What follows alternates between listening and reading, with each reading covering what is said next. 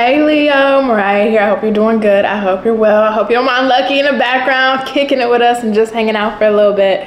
So I want to get into your love reading. Of course, we're mid-November, but this just feels like I want to do a check-in for the Leos that are just curious what's going on or what's happening, right? You're just kind of, curiosity is kind of piquing your interest right now. So let's take a look, Leo. Let's see what is going on in your love life. So spirit guides, okay, if I even get a chance. We have very soon. Clearly decide what you want so that it comes to you now.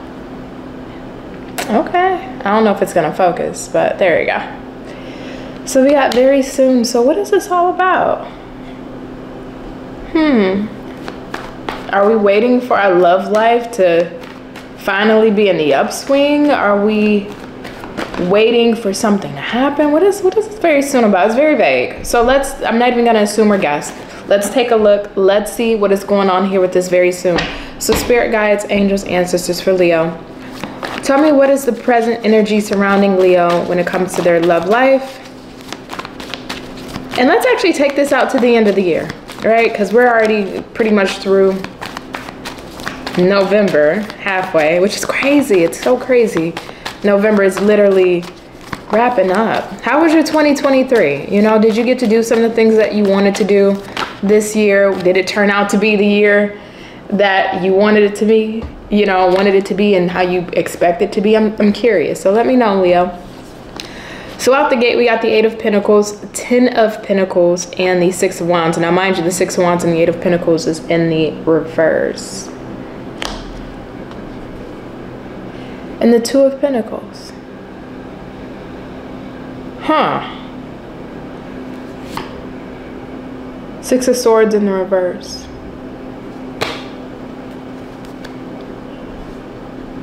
I think this comes back to you. If I'm just, you know, if I'm being as candid as possible, I think this comes back to you, Leo. You may be in a state right now where I feel like this is leaning towards my single Leos, if I'm just being honest. So let me just make that notice known. You may have either recently or just maybe in the past gotten out of a connection or out of a relationship that was like a false victory, right? Maybe we thought it was going to move us towards the 10 of Pentacles, but it fell flat, it fell short. Now it feels like we're in the space of where we may be okay with where we're at in life, or at least we have what we need, right? That's the most important thing. Maybe we have the things we need. Maybe there's still things we're striving towards that we want. But when it comes to being able to have the life we desire, we would love to share that with somebody. And I think the person maybe we had in mind that we wanted to share our life with, it just either they weren't putting in the work, maybe there was some inconsistency here. They couldn't maintain that energy. They couldn't keep the energy. They couldn't keep the mutual reciprocity. They couldn't keep it going. You know, maybe they would come in your life when they wanted attention and then bounce when they got enough of it. And it may have left you feeling like, well, what the hell? What's going on? I thought we were moving in the right direction. What just happened? You know, putting questions in your mind. But I like seeing very soon, because you have your eye on the prize. No matter what may have happened in your love life, the 10 of Pentacles is here. So it feels like, and I don't like to use the word guaranteed, because nobody in life is guaranteed anything. Nobody in life is promised anything. But I do think this is a promise to yourself, or at least some form of pact that you made with yourself, an oath, that you will end up having not only the life, but the love that you desire. So I want to see who or what is in your energy, or maybe who's coming your way for Leo. Let's see, spirit guides, angels, ancestors. Okay, we got the Justice. Could be somebody with Libra Libra placements, or is a Libra. Let's see what we got here. So we got the Justice, the 8 of Swords in the reverse, and the Page of Wands. 8 of Wands in the reverse. I don't think you know this person. Or at least you haven't. Yeah, the Lovers in the 8 of Wands. 8 of Wands is in the reverse on the bottom. I don't think you've known this person. I don't think you've met this person. I don't think you've come across paths with this person. But it almost feels, because right sandwiched in between that Lovers is the 7 of Wands. It just feels like Spirit has energetically blocked or delayed this person from coming into your life. I'm very curious as to why. Let me ask, let me just kind of be a little nosy here for a quick, give me a second. Why has this energy been blocked from Leo? Why has the love that they desired been blocked from them being able to receive it? 3 of Pentacles, 3 of Wands, High Priestess in the reverse, and the King of Pentacles. I did a video not too long ago and I was giving the example of you're always on the right path. However, sometimes in life we get caught up on like side missions or side quests that we have to deal with in life, and we tend to maybe stay there on that path a little too long, longer than we need to. That prohibits us from getting back on the right path so that way we can go towards the desired outcomes we want. That's what this reminds me of here, Leo. We may have been caught up with the wrong person, the wrong people, the wrong relationship, being in the wrong environments for a little bit longer than what we needed to. And even though we may have gotten rid of those people or that person or that relationship at that time, we were still stuck in that same energy waiting for something new to come in, but yet we really didn't make much changes to our outcomes or our circumstances to get the kind of love that we desired. So it just feels like, Leo, we may have been caught kind of in a perpetual loop. Even if we weren't really aware of it or cognizant of it, we were. It was like being caught in a perpetual loop. I feel like you've broken free from that. And whether you've broken free through changing your standards, maybe you've broken free through really implementing and setting your boundaries, setting your non-negotiables.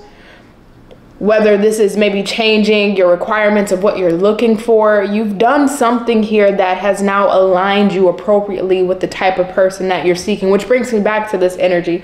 Again, I feel like this is somebody that is new, that is balanced, but it's like your karmic justice. And I look at karma in a certain way, right? People, when they hear karmic relationships, we tend to think, oh, negative or toxic or heavy lessons we have to learn, but that's not always the case. Sometimes relationships can come in the form of good karma, meaning the good karma that you've given out or put out to the world, you're getting that back, right? How some people say, well, what you put out is what you give. Well, I look at karma as like your karmic bank, right? Some people are bankrupt where they've put out a lot of negative karma and now they're not really receiving positive karma back into their life because they've spewed so much negativity out in the world. That's all they're getting back. And then you have some people that really try to live a life of integrity and try to do right and try to be an upstanding person in the best way that they know how and give out good energy and give out good karma by doing things and being there or being of service, however that may look for you, and you get that back in return. And that's what this feels like. Somebody who is like your karmic reward.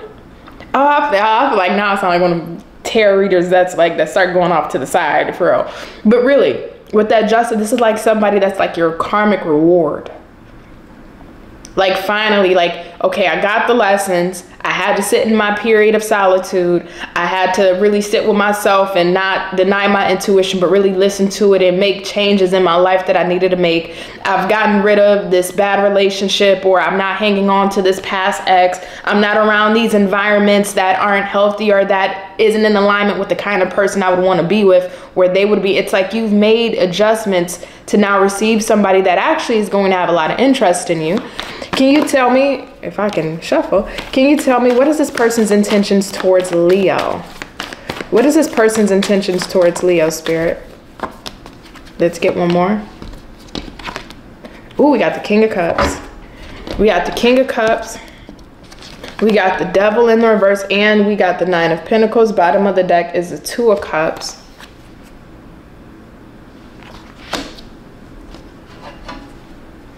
So this person's emotionally available. They're emotionally available. They're ready. This is somebody who is emotionally intelligent, but they're not unrealistic. You know, this isn't like somebody that is going to come in hot and heavy and love bomb you and promise you the world, or, you know, show you a certain side of them that they can't maintain, you know, like that honeymoon phase. And then after a couple of days or a couple of weeks, or after you guys get intimate with each other, now they start falling off by the wayside.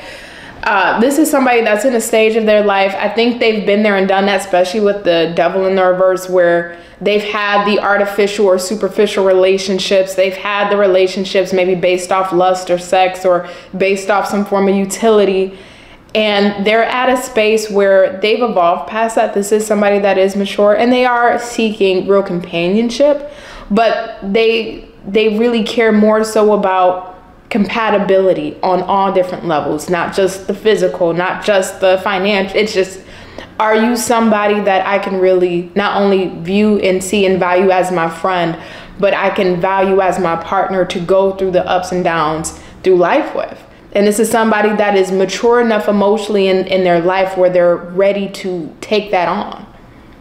So let's see, how will you be feeling about this person, Leo?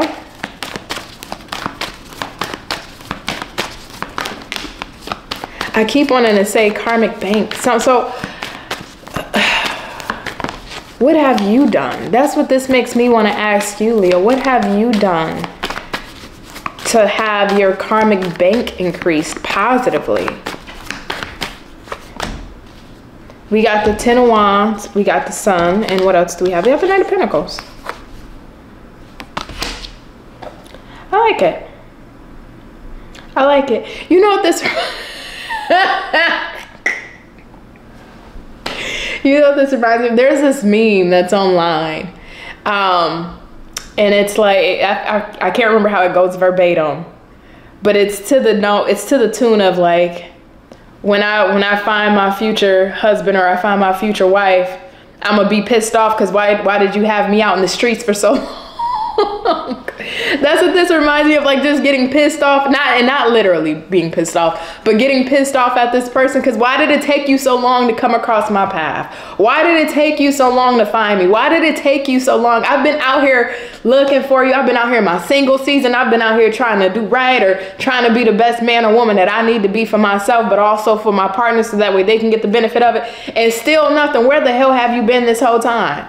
But it's a cute, lighthearted thing, you know, and that's what this 10 of Wands reminds me of here as far as your feelings towards them, because it's like you had to bear the burden of having to go through the process of kissing frogs. You had to go through the process of making changes. You had to go through the process of aligning your boundaries, your standards, your non-negotiables. And then probably even still after that, sitting in a season of having to wait and be patient. And then finally, when this person comes in, it's like it took you forever. You could have came in 3 months ago, 6 months ago, a year ago, 2 years ago, 4 years ago. But now you want to come in. It's like, it's lighthearted though. And with that lighthearted energy, the Knight of Pentacles is here, because that's the one thing, when you've been in your own season for some time, it is a little tough to reacclimate back into a connection or relationship. So I think for you, Leo, you don't want to, you know, jump out into the sea and just immediately dive head first. I think you are pacing yourself, because you just want to make sure it's the real deal, especially if you've had to do the work on yourself. You had to wait, you had to kiss your frogs. You don't want all of that work you've done on yourself to come unraveled by just immediately hopping into something just because this person is coming correctly and they are coming in the way that they need to. So I see you pacing yourself, but there's that like kind of wicked funny energy around you, just like, where the fuck you been this entire time?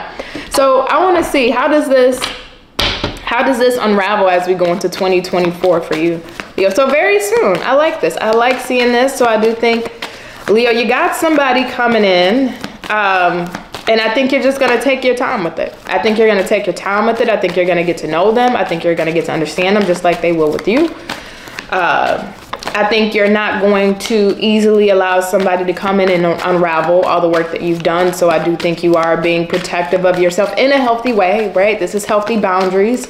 And that's healthy boundaries that you develop through self-love, of taking the time for yourself to further love yourself. So that way, anybody that comes in, they have to meet you where you stand with yourself, right? So if you had the season of having to go through all these experiences, you've learned, okay, this is how I want to be treated, and you've treated yourself that way, right? So through showing yourself the own example of how you want to be loved, it's like, if you're coming into my life, either you have to meet me at the baseline of where I've been treating myself, if not better. And if anything comes underneath that, I don't want it, right? I would rather just continue to go on about my merry old way. So let's see. We got the 5 of Swords, 7 of Cups in the reverse, and we got the 6 of Swords. Bottom of the deck is you, the Strength. Why is the 7 of Cups here? The 2 of Cups and the King of Wands right underneath that.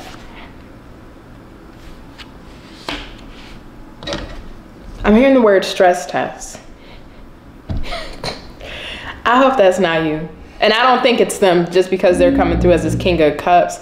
This might be a stress test that God, this might be a stress test that you put this person through a little bit here, Leo.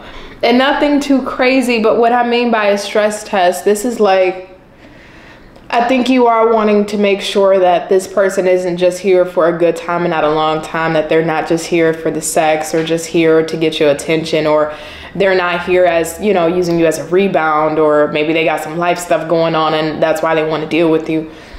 So I think for you, Leo, because you are playing it, I don't want to say cautious, because cautious can start to streamline into fear. I think you are being protective of yourself.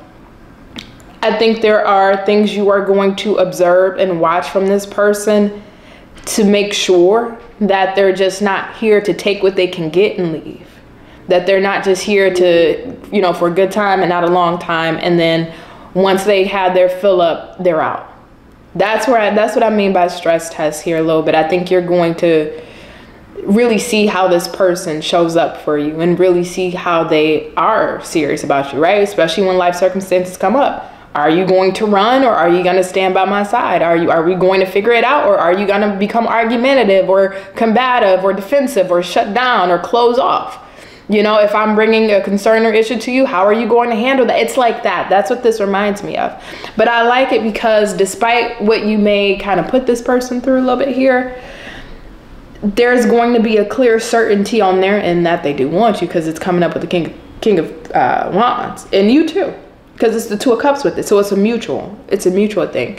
I think you're going to see that even whatever you throw this person's way, that they'll prevail, that they still want to move this forward, that they actually want harmony with you, and that they don't want to argue, they don't want to fight, they don't want to deal with combativeness, they don't want to shut down or turn silent or become avoidant. It's like this is somebody that's going to deal with things head on with you. So as all connections, even at the beginning, that may have their road bumps, speed bumps. How do we handle the little things? And if we can't get through the little things at the beginning, we for sure can't get through the big things. And I think even the little things that you may go through with this person at the beginning, both of you have the desire to overcome it, which is going to allow you to overcome it. So I see this somebody being somebody that you move as you go into 2024, somebody that you'll end up dealing with going into the new year. So whether you meet this person now in November, maybe you just met this person, somebody you meet in December, or it could be somebody you meet at the top of the year, because it's very soon. So very soon really doesn't have a timing on it. It's just very soon. Everyone's very soon is going to be different. But I do like this energy. But I keep wanting to go back to your karmic bank. This is like something from your karmic rewards, your karmic bank, what you've done. Right? The things that you've done karmically is coming back to you in tenfold, but also to the actions you had to take in your day-to-day life to make space for this good karmic reward is now allowing you to receive this. So Leo, I look forward to seeing what happens between you and this person. I mean, good luck. Good luck. You know, I wish you well. So I'm going to leave this here, Leo. You be well. You take care. And bye.